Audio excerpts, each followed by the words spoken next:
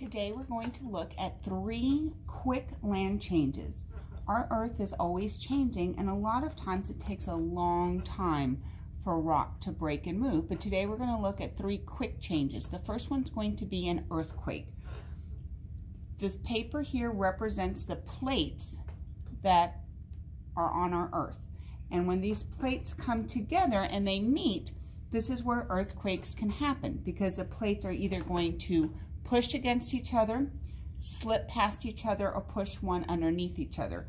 California has plates that meet together, and that's why there are earthquakes there. So when an earthquake happens, the land changes quickly. So here we have the representation of a building, and if we have an earthquake and we have these plates move apart, we can see what happens to the buildings and how everything is affected around it. That is a quick change. That is a quick change. Another quick change can be a landslide. So imagine that this is a side of a hill, a small mountain, and if there's an earthquake and the earth starts to move, this area is going to start to shake too. So a landslide is when the land and the rock quickly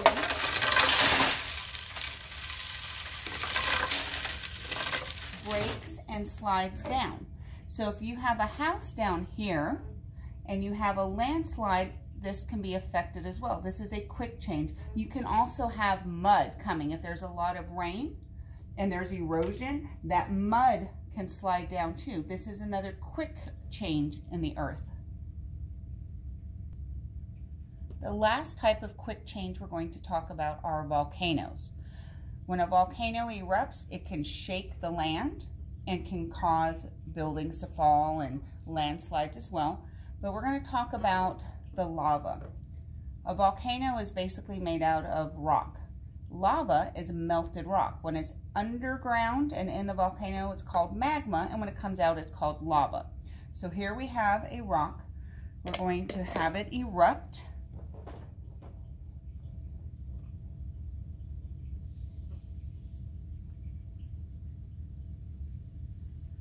And you can see the lava flowing.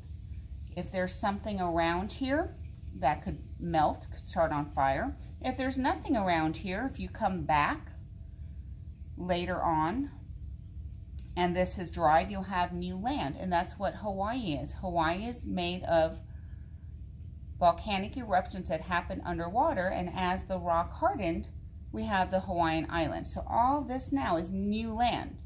So instead of breaking land like we did with an earthquake or a landslide, we're creating new land, new rock over here, a new land formation.